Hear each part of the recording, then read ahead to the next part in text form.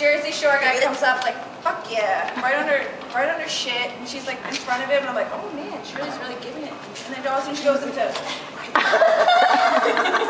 festival dance style, fish dancing, and he just stops. He's like, and he walked off like, and Shirley's just out there.